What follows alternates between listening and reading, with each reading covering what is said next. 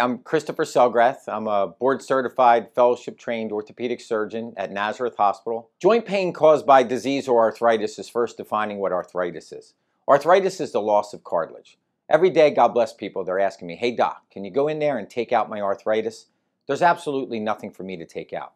When that cartilage layer gets thin, that's where the problem starts. So that causes mechanical pain in arthritis. And then that mechanical pain sets off another reaction in your body called inflammation.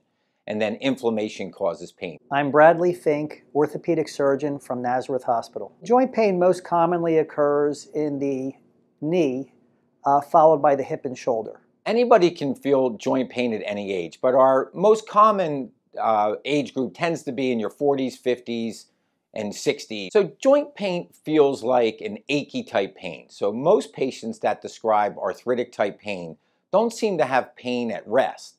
They seem to have pain when it comes to activity. Yeah, it's a good time to see a doctor when there's joint pain associated with a possible tick bite or skin rash, if you have redness over the joint, if it's swollen, if it was associated with an injury. Surgery is recommended when somebody has failed non-operative treatment and they're having pain that's intolerable, or they're not able to function like they would like to.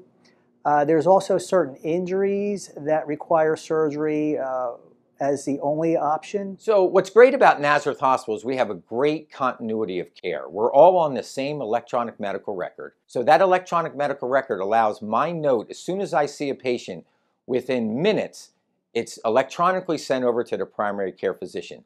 And then with cell phones and direct contact nowadays with texting, we are in direct contact when it comes to patient continuity and what we're going to do for that patient.